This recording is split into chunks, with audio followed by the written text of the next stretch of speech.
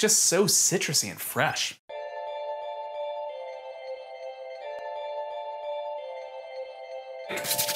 Please drink responsibly, legal drinking age only, wherever you might be. Today we're talking about gin. So right gin, est unus modus veris. There is a right way. I usually like to tell people, if you don't like gin, it's just because you haven't had the right gin.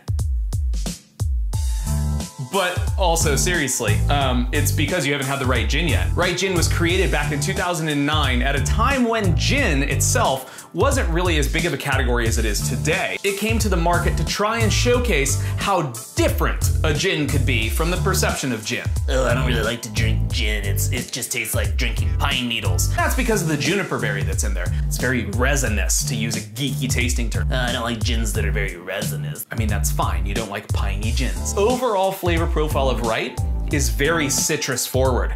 Even though the juniper is in there, the most predominant flavor on the palate is not the juniper, it's actually citrus. There's lots of lemon and orange and key lime, coriander leaf, then bergamot, Indian green cardamom with a little bit of black pepper on the finish. So Right Gin is actually what I would call a new Western style compound gin. And I know that's a ridiculously long name that seems just complex, but let's break it down so we kind of analyze why. So a new Western style gin. This is a newer term that came about to help define these styles of gin that were not juniper forward. Yes, to legally be called gin, the predominant botanical does need to be juniper berry, but it doesn't mean that you can't also balance it out with other things or highlight other ingredients that may help better tame the intense oily piney notes. So that's why I would say this is a new Western style gin. I also like to say it's a compound style gin. And a compound style gin means that every botanical is distilled separately. That means that the juniper berry is distilled to best extract the character of juniper berry. The bergamot is then distilled separately to best extract the character of bergamot.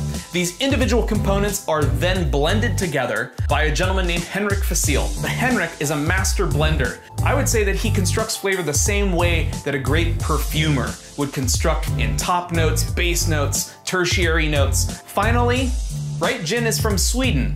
Why, you might ask? Well, that's because of the water that's used for Right Gin. At 47% ABV, that means that 53% of this bottle is made up of water. And when Right Gin was first developed in 2009, they tasted over 200 different water samples. And so they selected water coming from Lake Bolmen in Malmo, Sweden.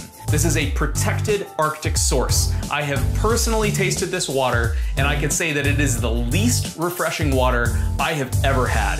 It is heavy and kind of oily on the palate, which makes perfect sense as to why this was used to balance out what was such a citrus-forward profile in Right. The base spirit that's used for Right, it's an American sweet corn that also develops a big, strong, sweet kind of base that they can then construct the citrus botanicals on top of. Now, you may have seen Right Gin in a different bottle up until 2019. We went from the 40% version in this beautiful bottle to this new version at 47% in this much more bartender-friendly bottle. And so what we did is we tasted 8 different proof points. And this was tasted amidst bartenders from all over. Not only neat, we also wanted to test it in cocktail.